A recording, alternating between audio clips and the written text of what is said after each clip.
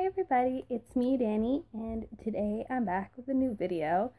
So, the end of the month has come upon us, and that means it is time for a wrap-up. And this month was a good reading month for me, particularly because of the booktubeathon. And I read a total of 9 months nine books this month, and 7 of those books were in this past week for the booktubeathon.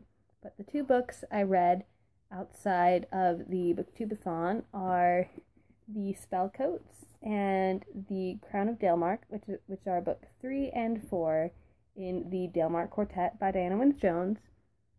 And this one, we're set following 2 characters in present day, and then this book takes us back into the prehistoric time, and which I thought was really cool. And my favorite thing about this book is that 4 of the main characters were named after birds, which is amazing. I love that way too much for it to be considered normal, but hey, we're not normal here. But yeah, I enjoyed it. Like, this was, like, the writing style for this one was different because it kind of switched between past tense and present tense at times, because there are things talking about, like, how it happened at the like, previously, and then times, like, what's happening currently, and that was a little different, but it was still good. I still enjoyed it very much. And then this one, The Crown of Dalemark, this one was a real interesting read because it gave something that none of the other Diana Wynne-Jones books that I've read have done. Because normally in her series, each book follows a new main character, and the series started off like that. Each of the 3 books following their own individual main character, a new main character. And this one was interesting because, yes, it introduced a new main character, but it also brought in 3 other main characters from the 3 other books and put them all in the same story, going on the same adventure. And I thought that was so cool, because it also gave me the opportunity to have this really big ship, and I liked that. But I enjoyed that the 4 main characters were all characters from the previous 3, like, 3 out of the 4 main characters were all main characters from the previous 3 books, and that enjoyed me. That made me happy. I enjoyed that. And onto the booktubeathon, the first book I read was Fantastic Beasts and Where to Find Them, the original screenplay by J.K. Rowling. This one completed the challenge, a book you bought for the cover, because, I mean, look at this freaking gorgeous cover. But I knew I was going to enjoy this book because I had seen the movie multiple times, and this is essentially the movie in book form. It is the movie in book form.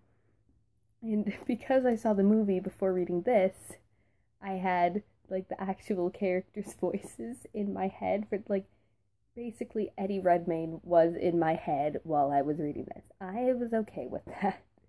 But this was such, like, a light, fun read, and that's why I wanted to start with it, because I knew it would get me into the mood of the booktubeathon, which is all fun and happy, and yeah, 5 out of 5 stars, because Joe and Newt Scamander. Just gonna put that out there. The second book I read for the booktubeathon was The Conspiracy of Us by Maggie Hall. This completed the reading challenge, read a book with someone on the cover. Now, the one thing I can say about this book is that this book is now one of my new favorite books. This is such a good book. I didn't think I was going to enjoy it as much as I did. It took, like, a very different turn from what I imagined in my head. But this one is about a girl named Avery. She's grown up. It's just been her and her mother her entire life, because she believes that she has no family left. And then a strange new boy comes to her school, and he tells her that, hey, you have family. I'm going to go introduce you to your cousins. And so she travels halfway across the world to Paris, France.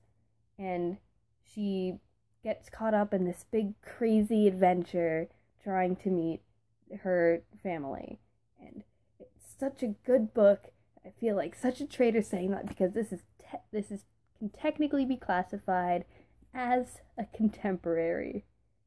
And if you've seen my previous video, you know how I feel about contemporaries. It's not that I don't like contemporaries, I just prefer fantasy, because I like fantasy because I read to escape the world, and I can't escape the world if I'm reading contemporary, because contemporary is set in the world.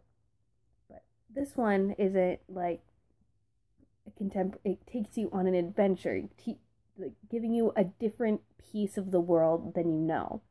And I think that's really cool, and I love this book, and you need to read it. The Conspiracy of Us by Maggie Hall.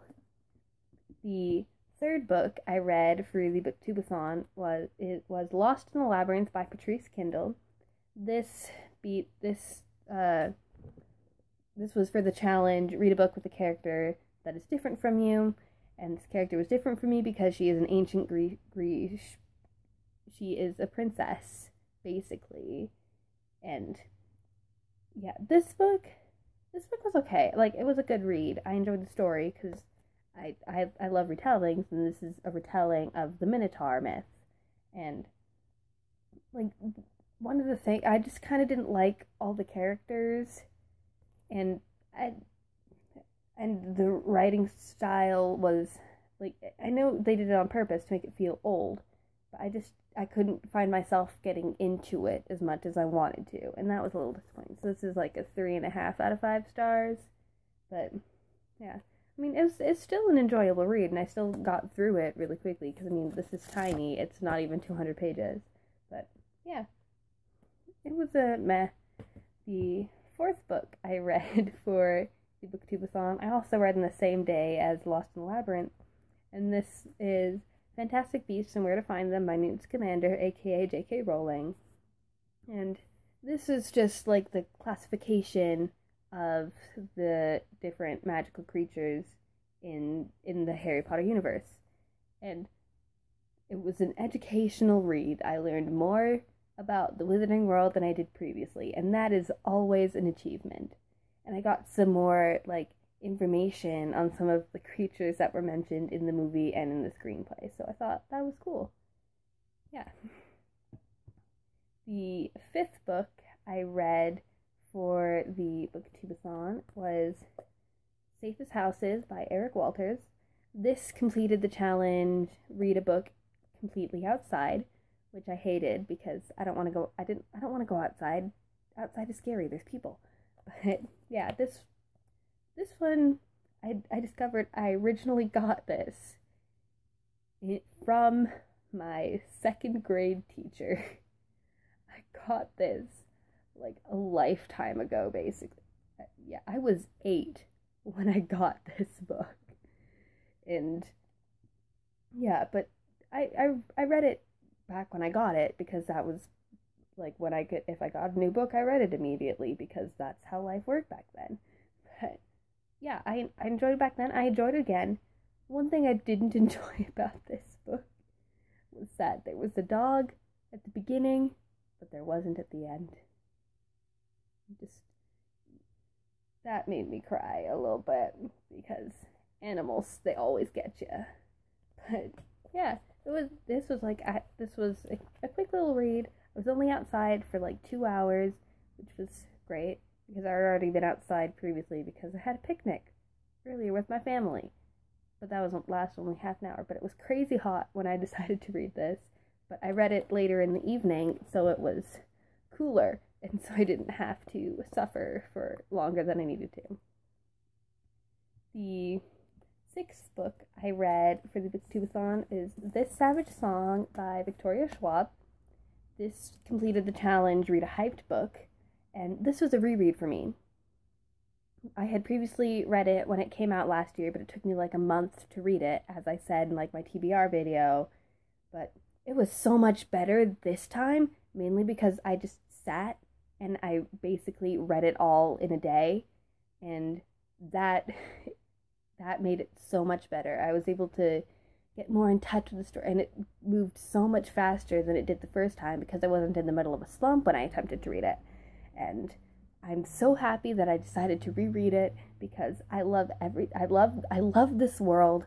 I love the characters. I love like the mythology behind it, like with all the monsters and how they come to be. It's like, and this book, when it's world building, doesn't feel like info dumping world building, which I absolutely loved.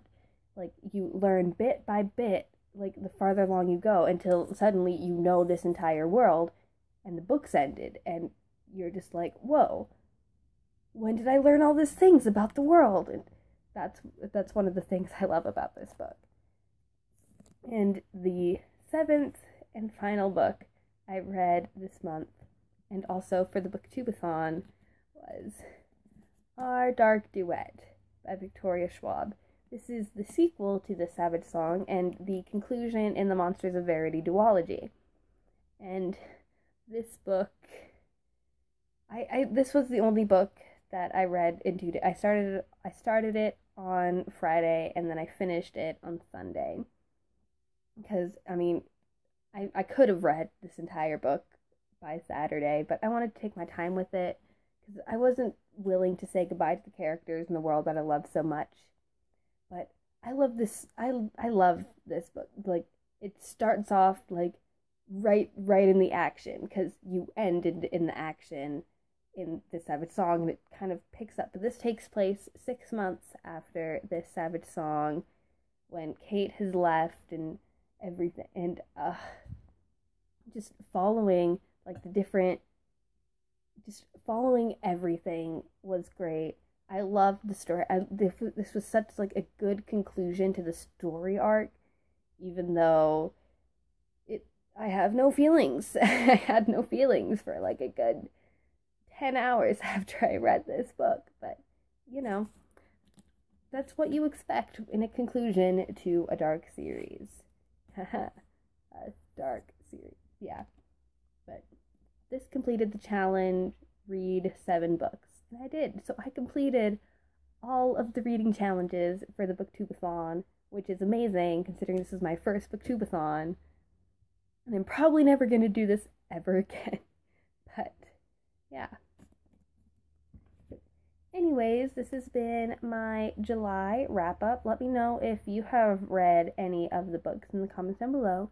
And if you like this video, make sure you give it a thumbs up. And if you like seeing my face, if you want to see more of my face, make sure you hit the subscribe button so that you can see all my other videos when they come out. And I will see you all in my next video, whenever that may be, because now I won't have daily videos anymore for you guys because of the Booktubeathon, which is sad. But anyways, I will see you guys later. Now go home and read a book.